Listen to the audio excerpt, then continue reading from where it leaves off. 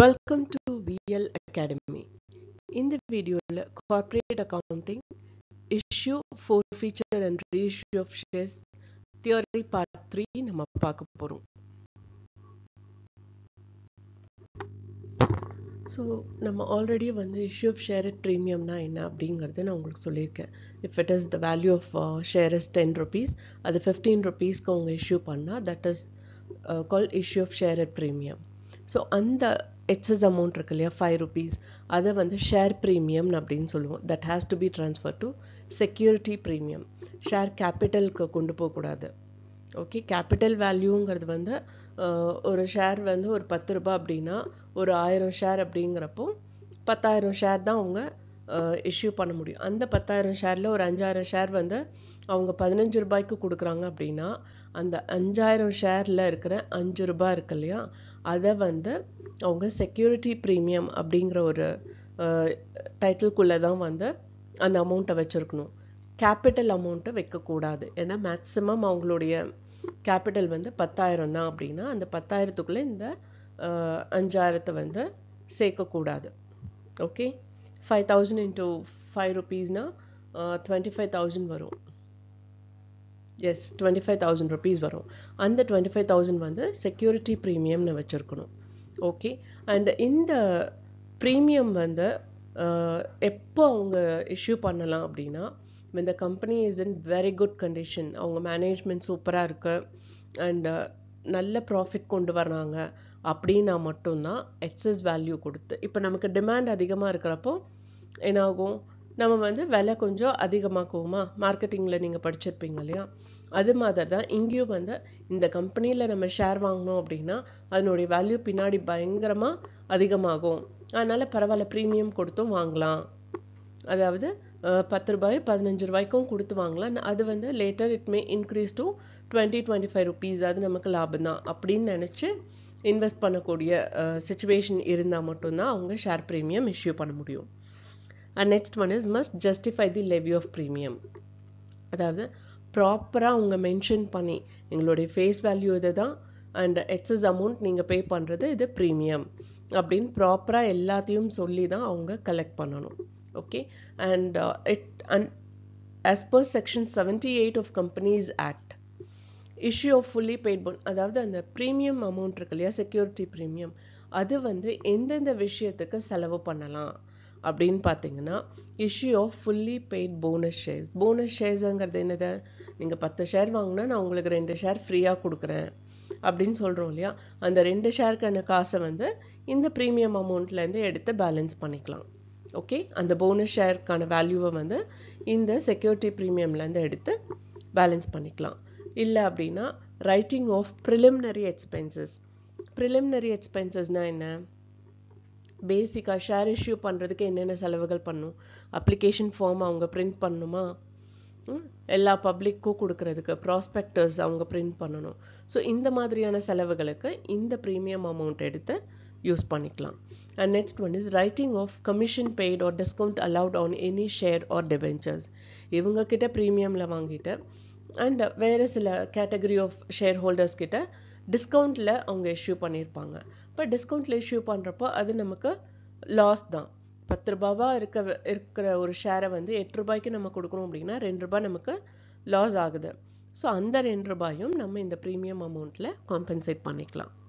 Okay, and premium payable of any redeemable preference shares. ரெடீமபிள்னா என்ன, திருப்பி கொடுக்கறது. அவங்க ப்ரிஃபரன்ஸ் ஷேரில் இன்வெஸ்ட் பண்ணியிருக்காங்க. ஓகே, அட் ஒன் ஸ்டேஜ் எனக்கு வேண்டாம், ஐ மீன் நீட் ஆஃப் மணி, இல்லை வேறு ஏதாவது ரீசனுக்காக அந்த ஷேர் அவங்க திருப்பி நமக்கே கொடுத்துட்டு அமௌண்ட்டு கொடுங்க அப்படின்னு கேட்டாங்க அப்படின்னா in that category of share alone redeemable preference ஷேர்னா அது அட் எனி டைம் அவங்க ஷேரை நம்மக்கிட்ட கொடுத்துட்டு அமௌண்ட் வாங்கிக்கலாம். ஸோ அப்படி அமௌண்ட் கொடுக்கணுன்னா அந்த சமயத்தில் இந்த செக்யூரிட்டி ப்ரீமியமை நம்ம யூஸ் பண்ணிக்கலாம். ஸோ இந்த மாதிரியான பர்பஸ்க்கு மட்டும்தான் அந்த செக்யூரிட்டி ப்ரீமியம் அமௌண்ட்டை அவங்க செலவு பண்ண முடியும். they cannot invest inside the business. Okay, so அதுக்கான சில ஜேர்னல் என்ட்ரிஸ் பார்த்தீங்க அப்படின்னா, when premium is receivable along with allotment. So நான் உங்களுக்கு ஏற்கனவே சொல்லியிருக்கேன், அப்ளிகேஷன் ஃபார்ம் கொடுப்பாங்க அண்ட் அவங்க ஃபில் பண்ணி அந்த அப்ளிகேஷனோட ஒரு அமௌண்ட் கொடுப்பாங்க. ஸோ அது கொடுக்குறப்போ என்னாகும், அப்போ வந்து ப்ரீமியம் பே பண்ண மாட்டாங்க. அதுக்கு அடுத்த ஸ்டேஜ் தான் அலாட்மெண்ட்டு. அந்த அப்ளிகேஷன் அமௌண்ட்டெல்லாம் வாங்கிட்டு அப்ளிகேஷன் எல்லாம் பார்த்துட்டு அண்ட் ஓவரால் நமக்கு தேவையான நம்பர் ஆஃப் ஷேர்ஸ் சப்ஸ்கிரிப்ஷன் வந்திருந்தது அப்படின்னா அது அத்தனையும் அக்செப்ட் பண்ணி கன்ஃபார்ம் பண்ணுற ஸ்டேஜ் தான் அலாட்மெண்ட். ஸோ அந்த ஸ்டேஜில் ஷேர் ப்ரீமியம் வாங்குறாங்க அப்படின்னா share allotment account data to share capital account to security premium account. Share allotment amount கூடவே வந்து இந்த ப்ரீமியம் அமௌண்ட்டும் வந்துடும். அதனால அதை டெபிட் பண்ணியிருக்கோம். அண்ட் கிரெடிட்டில் வந்து we have to split of into 2. அது எங்கே போகும், ஷேர் கேபிட்டலுக்கு போகும். ஸோ ஷேர் கேபிட்டலுக்கு அலாட்மெண்ட் அமௌண்ட்டும் அண்ட் ப்ரீமியம் அமௌண்ட்டை செக்யூரிட்டி ப்ரீமியம்லையும் நம்ம ட்ரான்ஸ்ஃபர் பண்ணுறோம்.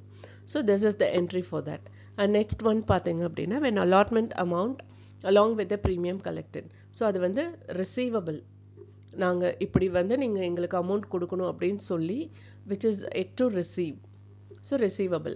இப்போ வந்து it has been received. Share allotment amount receive பண்ணியிருந்தோம் அப்படின்னா bank account data to share allotment account. Okay. So previous entry பார்த்தீங்க அப்படின்னா ஷேர் வந்து கன்ஃபார்ம் ஆகுறப்போ, அதாவது ஓகே நீங்கள் வந்து இவ்வளோ ஷேர்ஸ் வாங்கியிருக்கீங்க, உங்கள் எல்லா ஷேர்ஸுமே நாங்கள் உங்களுக்கு இஷ்யூ பண்ணுறோம் and you're a share holder of this company, member of this company அப்படின்னு கன்ஃபார்ம் பண்ணுற ஸ்டேஜ் தான் அலாட்மெண்ட். ஸோ அந்த ஸ்டேஜில் இருக்கிற என்ட்ரிஸ் நம்ம பார்த்தோம். இது வந்து எப்போன்னா அப்ளிகேஷன் ஃபார்ம் கொடுக்குறப்பவே ப்ரீமியம் அமௌண்ட்டை கலெக்ட் பண்ணுறாங்க. So what ever the amount you are paying for the share that is premium amount, security premium. Okay. So அப்படி இருக்கிறப்ப அதுக்கான என்ட்ரி என்ன வரும் அப்படின்னு பார்த்தீங்கன்னா once if the amount is received bank account data to share application account. So இந்த entry நம்ம already ஜென்ரலாக ஃபுல்லி பெய்ட்லையும் பார்த்துருக்கோம். ஸோ அதே தான் இங்கேயும் வரும், bank account data to share application account. Next one is that application money has to be transferred to security premium. So what has come in, share application amount has come in, that has to be transferred to security premium. அதனால security premium credit பண்றோம். Okay. So this is alternative method of recording share premium. ரெண்டுக்கும் பெரிய difference இல்லை. எப்போவுமே நான் உங்களுக்கு சொல்லுவேன் ஒரு entry for receivable and the other entry for received அப்படி இருக்கும். நீங்கள் ப்ரீவியஸ் இதில் பார்த்தீங்க அப்படின்னா ரிசீவபிள் என்ட்ரிலேயே செக்யூரிட்டி ப்ரீமியமை தனியாக பிரித்து போட்டிருக்காங்க. பட் இங்கே அப்படி போடலை. ஓகே. இங்கே வந்து just like that share allotment account data to share capital account which has to be transfer to share capital. Okay. இது வந்து ரிசீவபிள். நெக்ஸ்ட் வந்து ரிசீவ்டு. அந்த ரிசீவ்டில் தான் அந்த செக்யூரிட்டி ப்ரீமியமை தனியாக பிரித்து போட்டிருக்காங்க. That is the only difference. இதே நீங்கள் ப்ரீவியஸ் மெத்தட் பார்த்தீங்க அப்படின்னா ரிசீவபிள், அதாவது share allotment account data to share capital account to security ப்ரீமியம்னு போட்டிருப்பாங்க. பட் அந்த செக்யூரிட்டி ப்ரீமியமை இங்கே பேங்க் அக்கௌண்ட் டேட்டா டூவில் ஆட் பண்ணியிருக்காங்க. அவ்வளோதான். Okay. That is the only difference. அங்கே ரிசீவபிளில் போட்டிருக்காங்க, இங்கே ரிசீவ்டில் போட்டிருக்காங்க. So this is the alternative method. But நீங்கள் இந்த மெத்தட் ஃபாலோ பண்ணுறதே வந்து பெஸ்ட்டாக இருக்கும்னு நான் சஜஸ்ட் பண்ணுறேன். பட் உங்கள் மேம் என்ன சொல்கிறாங்களோ அதுக்கேற்ற மாதிரி நீங்கள் ஃபாலோ பண்ணிக்கோங்க. So next one is issue of share at discount. இதுவும் நான் உங்களுக்கு ஏற்கனவே சொல்லியிருக்கேன். Issue of share at discount அப்படிங்கிறது வந்து if the share value is 10 rupees அதை வந்து 8 rupeesக்கு இஷ்யூ பண்ணுறது. அப்போ 2 rupees is a discount. So அதுதான் வந்து issue of share at discount. இது வந்து it belongs to the class already issued. இது எப்போவுமே ப்ராஸ்பெக்டஸில் அவங்க ஆல்ரெடி மென்ஷன் பண்ணியிருக்கணும். For this category we are providing discount on shares அப்படிங்கிற மாதிரி ப்ராஸ்பெக்டஸில் அவங்க கிளியராக பண்ணியிருக்கணும். And next one is the company law board has to sanction. Company law board அப்படின்னா கம்பெனியில் இருக்கிற போர்ட் ஆஃப் டைரக்டர்ஸ் எல்லாருமே வந்து இதை அக்செப்ட் பண்ணியிருக்கணும். ஸோ அப்படி அவங்கெல்லாம் அக்செப்ட் பண்ணால் மட்டும்தான் டிஸ்கவுண்ட்டில் இஷ்யூ பண்ண முடியும். ஏன்னா it's a loss for us. Share value வந்து ஐ மீன் கேபிட்டல் அமௌண்ட் வந்து அப்படியே கம்மியாகும் இப்படி நம்ம ஷேர் கொடுக்கறதுனால. அண்ட் கம்பெனி லா போர்டு வந்து sanction up to 10% discount only. Maximum 10% of the share தான் வந்து டிஸ்கவுண்ட் அக்செப்ட் பண்ணுவாங்க.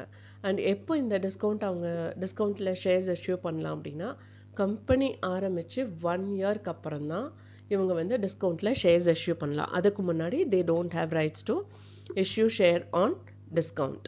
and issue must be made within 2 months from the date of sanction of the company law board. கம்பெனியில் வந்து okay நீங்கள் வந்து டிஸ்கவுண்ட்டில் கொடுக்குறதுனா கொடுங்க அப்படின்னு சொல்லி எல்லாருமா சேர்ந்து அக்செப்ட் பண்ணிட்டாங்க அப்படின்னா அந்த அக்செப்ட் பண்ண டேட்டில் இருந்து 2 monthsக்குள்ளே அவங்க அந்த ஷேர்ஸ் எல்லாம் இஷ்யூ பண்ணி முடிச்சிடணும். Otherwise, after 2 months, they cannot issue at discount. And also, இந்த மாதிரி டிஸ்கவுண்ட்டில் நாங்கள் இஷ்யூ பண்ணுவோம் அப்படிங்கிற விஷயங்கள் எல்லாமே வந்து has to be mentioned in prospectus. Prospectusனா என்னன்னு உங்களுக்கு ஏற்கனவே சொல்லியிருக்கேன். ஒரு கம்பெனியை பற்றின all positive things will be there and what they are going to do. அது எல்லாமே வந்து அந்த ப்ராஸ்பெக்டஸில் இருக்கும். So every prospectus relating to issue of shares and balance sheet should contain the particulars. Balance ஷீட்லேயும் சரி ப்ராஸ்பெக்டஸ்லேயும் சரி கண்டிப்பாக வந்து அவங்க அதை மென்ஷன் பண்ணியிருக்கணும். இப்படி டிஸ்கவுண்ட்டில் நாங்கள் இஷ்யூ பண்ணியிருக்கோம். So the capital value has been decreased to this level அப்படிங்கிற மாதிரி அவங்க மென்ஷன் பண்ணணும். ஸோ இங்கே ஒரே ஒரு ஜேர்னல் என்ட்ரி தான்.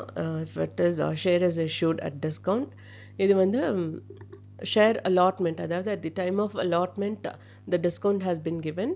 அது வந்து share allotment account data, discount on issue of shares account data to share capital account. ஏன்னா ஷேர் நம்ம கலெக்ட் பண்ணுற அமௌண்ட் வந்து has to transfer to share capital. அதனால ஷேர் கேபிட்டலில் நம்ம கிரெடிட் பண்ணியிருக்கோம். இங்கே வந்து எப்படின்னா debit what the amount is coming and credit where it goes. அதை எதுக்கு ட்ரான்ஸ்ஃபர் பண்ணுவோமோ அதை நம்ம இங்கே கிரெடிட் பண்ணுவோம். ஸோ நீங்கள் அந்த மாதிரி ஈஸி மெத்தடில் மைண்டில் வச்சுட்டிங்கன்னா உங்களுக்கு ஜேர்னல் என்ட்ரிஸ் எல்லாம் போடுறதுக்கு ரொம்பவே ஈஸியாக இருக்கும். Once again I am saying debit what is coming inside, credit where it goes. Okay. So the next fresh chapter பார்த்திங்கன்னா ஃபோர்ஃபீச்சர் ஆஃப் ஷேர்ஸ். இந்த ஃபோர்ஃபீச்சர் ஆஃப் ஷேர்ஸ் ஏன் நம்ம போடுறோம் அப்படின்னா, லைக் இப்போ வந்து இன்ஸ்டால்மெண்ட்டில் பே பண்ணுறப்போ அப்ளிகேஷன் அப்ளை பண்ணுறப்போ ஒரு அமௌண்ட்டு, அப்புறம் அலாட்மெண்ட் அப்போ ஒரு அமௌண்ட்டு, அப்புறம் ஃபர்ஸ்ட் கால், செகண்ட் கால், ஃபைனல் கால்னு 5ஆக பிரித்து பே பண்ணலாம். பட் அந்த 5 இதில் ஃபஸ்ட்டு 3 இது பே பண்ணிட்டாங்க. அப்ளிகேஷன் பண்ணியாச்சு, அலாட்மெண்ட் பண்ணியாச்சு, ஃபர்ஸ்ட் கால் பண்ணியாச்சு. செகண்ட் கால் பண்ணுறப்போ they were not able to pay அப்படிங்கிறப்போ அந்த சமயத்தில் they'll give further grace chance to pay. But அதுலேயும் பே பண்ணல அப்படிங்கிறப்போ அந்த ஷேரை வந்து கேன்சல் பண்ணிடுவாங்க. இனிமேல் நீங்கள் ஷேர் ஹோல்டர் கிடையாது. ஆனால் அவங்க பே பண்ண அமௌண்ட்டு திரும்ப அவங்க கைக்கு போகாது, அது கம்பெனியே தான் வச்சுக்கும். So that is called gain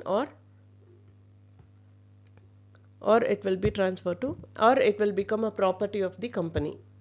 Okay, and that forfeited shareholder has been removed from the register of member of company and should have adopted table A as its article or excess provision has to be given.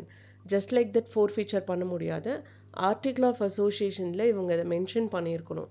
இந்த மாதிரி பே பண்ணாத பட்சத்தில் அந்த share amount எங்களுக்கு ப்ராப்பர்ட்டியாக வரும் and shareholder will not be any more shareholder in this company அப்படிங்கிற ஒரு condition வந்து எக்ஸஸ் ப்ரொவிஷனாக நீங்கள் ஆர்டிக்கலில் போட்டிருக்கணும். இல்லைன்னா டேபிள் ஏ அப்படிங்கிற ஒரு இடத்துல டேபிள் ஏ அப்படிங்கிற ஒரு ரூல்ஸ் அண்ட் ரெகுலேஷன்ஸ் இருக்கும். ஷேர்ஸ்னால் நீங்கள் எப்படி தான் ஹேண்டில் பண்ணுங்கிற ஒரு ரூல்ஸ் வந்து கம்பெனிஸ் ஆக்டில் வச்சுருப்பாங்க. ஸோ எதர் அந்த டேபிள் ஏவை ஃபாலோ பண்ணும், இல்லைன்னா எக்ஸஸாக நீங்கள் இதை உங்களோட ஆர்டிக்கல் ஆஃப் அசோசியேஷனில் மென்ஷன் பண்ணியிருக்கணும். Okay, and the register notice must also intimate non-payment of call on the due date mentioned. ரெஜிஸ்டர்லேயும் வந்து இந்த ரீசன்னால தான் இதை ஃபோர்ஃபீட் பண்ணுறோம் அப்படிங்கிறதையும் மென்ஷன் பண்ணியிருக்கணும். And also should be bring into the account. அதை ப்ராப்பராக நீங்கள் மென்ஷன் பண்ணியிருக்கணும். ஸோ ஒரு ஷேர்ஸை வந்து ஃபோர்ஃபீச்சர் பண்ணுறப்போ, அதாவது அதை கேன்சல் பண்ணுறப்போ we need to see whether it has been issued at par or premium or discount. So if it is issued at par, the journal entry will be share capital account debtor to respective unpaid calls to forfeiture shares account.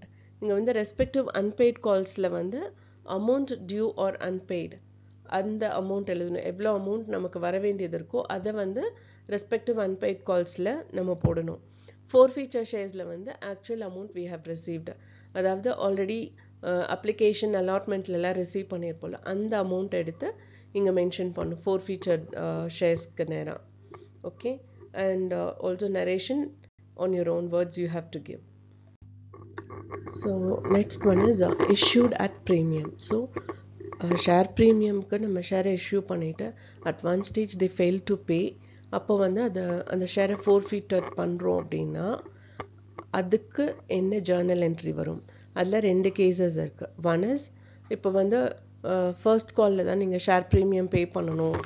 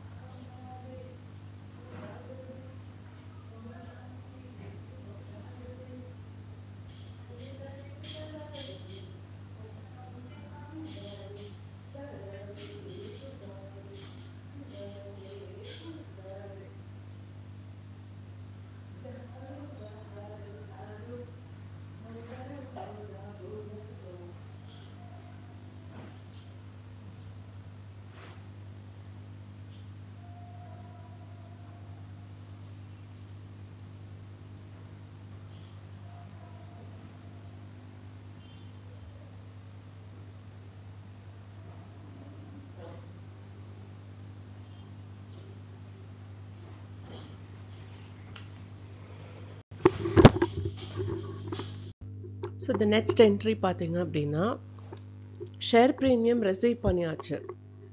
Receive பண்ணதுக்கப்புறம் அந்த ஷேரை வந்து ஃபோர்ஃபீச்சர் பண்ணுறோம். அப்போ அதுக்கான entry என்ன வரும்னு பார்த்தீங்கன்னா share capital account data to respective unpaid call amount to ஃபோர்ஃபீச்சர் shares. இதில் வந்து ஷேர் ப்ரீமியம்ங்கிறது வரவே வராது. ஏன் அப்படின்னா ஷேர் ப்ரீமியமை ரிசீவ் பண்ணி அதை வந்து செக்யூரிட்டி ப்ரீமியமுக்கு ட்ரான்ஸ்ஃபரும் பண்ணியாச்சு. ஸோ இந்த ஃபோர்ஃபீச்சரான ஷேர்ஸில் அந்த அமௌண்ட் வந்து இன்க்ளூட் ஆகாது.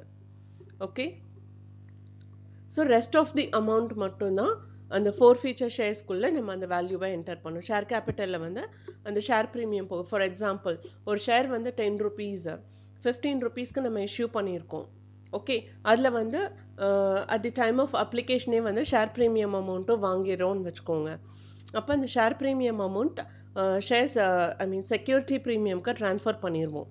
ட்ரான்ஸ்ஃபர் பண்ணதுக்கப்புறம் பேலன்ஸ், அதாவது at the time of அலாட்மெண்ட்டில் they suppose to give 2 rupees per share அப்படின்னா அந்த 2 rupees மட்டும்தான் ரிசீவ் பண்ணதான் இங்கே வரும். அது வந்து செக்யூரிட்டி ப்ரீமியம்க்கு போச்சு. இங்கே ஃபோர்ஃபீச்சரில் வந்து 2 rupees பே பண்ணிட்டாங்க, balance 8 rupees they fail to pay அப்படின்னா அந்த ஃபோர்ஃபீச்சர்ஸ்க்கு நேராக நம்ம வந்து 2 rupeesக்கான வேல்யூ மட்டும்தான் போடணும். அண்ட் ஆல்சோ ரெஸ்பெக்டிவ் அன்பெய்ட் கால்ஸுக்கு நேராக 8 rupeesக்கான வேல்யூவை நம்ம போடணும். ஓகே, அண்ட் ஷேர் கேபிட்டலுக்கு நேராக 10 rupees தான் போடணும், 15 rupees போடக்கூடாது. ஓகே, புரிஞ்சுதா? இது வந்து நம்ம ப்ராப்ளம் ஒர்க் அவுட் பண்ணுறப்ப இன்னும் உங்களுக்கு ஈஸியாக இருக்கும். பட் ஸ்டில் இங்கே வந்து ஒன்ஸ் நம்ம ஷேர் ப்ரீமியம் ரிசீவ் பண்ணிட்டோம் அப்படின்னா அந்த இடத்துல ஷேர் ப்ரீமியம்கான எந்த ஒரு விஷயமும் வராது in case of forfeiting or cancelling the share. Okay, அது மட்டும் நீங்கள் மைண்டில் வச்சுக்கோங்க. ஸோ இன்கேஸ் ஒரு ஷேரை வந்து டிஸ்கவுண்ட்டில் இஷ்யூ பண்ணியிருக்காங்க, பட் அந்த ஷேர் வந்து ஃபோர்ஃபீட் ஆயிடுச்சு அப்படின்னா யூஸ்வலாக அந்த டிஸ்கவுண்ட் வந்து அலாட்மெண்ட் டைமில் தான் வந்து சொல்லுவாங்க, இந்த மாதிரி உங்களுக்கு இவ்வளோ டிஸ்கவுண்ட்டில் தரோம் அப்படின்னு சொல்லி. So in that case that has to be debited it as a loss. யூஸ்வலாக அந்த லாஸை வந்து நம்ம டெபிட் பண்ணுவோம் ப்ராப்பராக அவங்க பே பண்ணியிருந்தா. பட் இங்கே வந்து ப்ராப்பராக பே பண்ணல, அந்த ஷேரை ஃபோர்ஃபிட் பண்ணிட்டோம். இப்போ in that case the discount has to be credited. ஏன்னா திரும்ப நம்ம இஷ்யூ பண்ணுறப்போ அந்த டிஸ்கவுண்ட் இல்லாமலும் நம்ம இஷ்யூ பண்ணலாம், ரீஇஷ்யூ பண்ணுறப்போ. Okay, for the entry is share capital account data to discount on issue of shares account for cancelling discount. எவ்வளோ டிஸ்கவுண்ட் கொடுத்தோமோ அந்த அமௌண்ட்டை தான் இங்கே என்டர் பண்ணணும். டு ரெஸ்பெக்டிவ் அன்பெய்ட் கால்ஸ், இது வந்து கால் இன் அரியர்ஸ் ஒன்றும் நீங்கள் மென்ஷன் பண்ணிக்கலாம். சில டெக்ஸ்ட் புக்கில் கால் இன் அரியர்ஸ்னு போட்டிருக்காங்க, பட் இந்த டெக்ஸ்ட் புக்கில் வந்து ரெஸ்பெக்டிவ் அன்பெய்ட் கால்ஸ்ன்னு கொடுத்துருக்காங்க. தட் இஸ் அமௌண்ட் அவங்க எவ்வளோ பே பண்ணலையோ அந்த அமௌண்ட்டை இங்கே மென்ஷன் பண்ணுவோம். to forfeited shares. எவ்வளோ அமௌண்ட் ஆல்ரெடி அவங்க பே பண்ணியிருக்காங்களோ அந்த அமௌண்ட்டை நாம் இங்கே மென்ஷன் பண்ணுவோம். So this is the entry for the share which has been issued on discount and has been forfeited. So நம்ம வந்து ப்ரோரேட்டா அலாட்மெண்ட் அப்படின்னா என்னென்னு நம்ம ஆல்ரெடி பார்த்துருக்கோம்.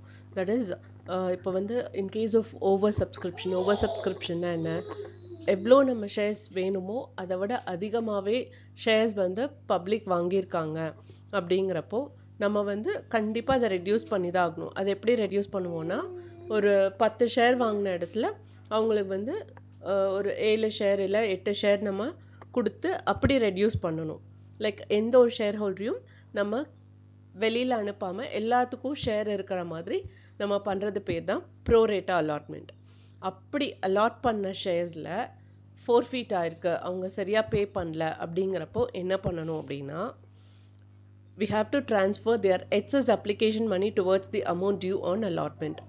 excess amount வந்து இதில் காம்பன்சேட் பண்ணுவாங்க. அதாவது இவங்க பே பண்ண முடியாத அமௌண்ட்டுக்கு பதிலாக அந்த எக்ஸஸ் அப்ளிகேஷன் மணி எடுத்து இதில் போடுவாங்க. But such transfer of the excess application money affects the unpaid call. The exact amount to be forfeited has to be computed carefully. So அப்படி compensate பண்ணாலுமே that has to be calculated very carefully, and particularly when some pro rata allottees is failed to pay the allotment money.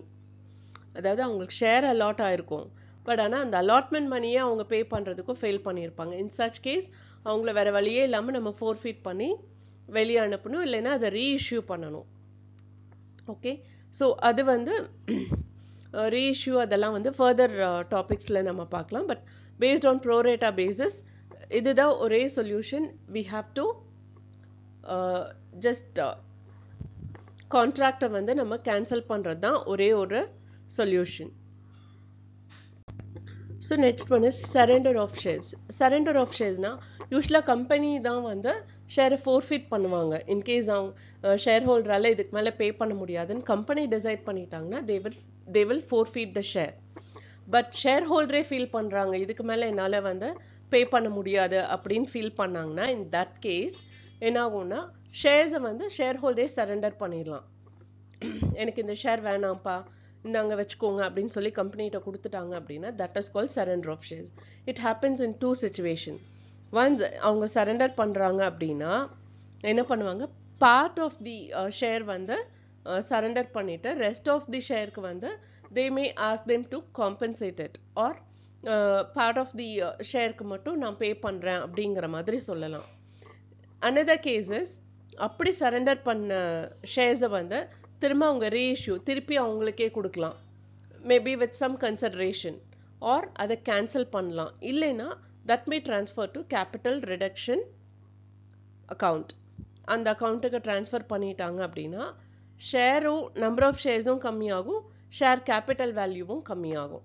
So அதை கம்மியாகுதுங்கிறத காமிக்கிறதுக்கு தான் இந்த separate account, capital reduction account. Okay, so next one is lean on shares. இப்போ வந்து ஒரு share issue பண்ணி அதில் வந்து அப்ளிகேஷன் மணி பே பண்ணியாச்சு, அலாட்மெண்ட் மணி பே பண்ணியாச்சு, பட் கால் மணி இன்னும் பே பண்ணல அப்படிங்கிறப்போ டு சம் எக்ஸ்டென்ட் அவங்க வெயிட் பண்ணுவாங்க. அதுக்கப்புறம் பே பண்ணலைன்னா என்ன பண்ணுவாங்க, ஃபோர்ஃபிட் பண்ணுவாங்க. ஃபோர்ஃபிட் இன் த சென்ஸ் அந்த ஷேர் ஹோல்டர் கிட்டேருந்து அந்த ஷேரை திருப்பி எடுத்துக்குவாங்க. Okay, and what ever the amount he has paid அது வந்து திரும்ப ஷேர் ஹோல்டருக்கு போகாது, அது வந்து கம்பெனிக்கு கெயினாக இருக்கும். பட் இந்த லீன் ஆன் ஷேரை பொறுத்த வரையும் ஷேர் கொடுத்தாச்சு, அவங்களால ஒரு அமௌண்ட் பே பண்ண முடியல அப்படின்னா the shareholder has to manage with something else and he has to pay. Share வந்து வித்தாச்சு, அது வந்து காசு உள்ள வந்தாகணும் அப்படிங்கிற சிச்சுவேஷன் தான் இந்த லீன் ஆன் ஷேர்ஸ்.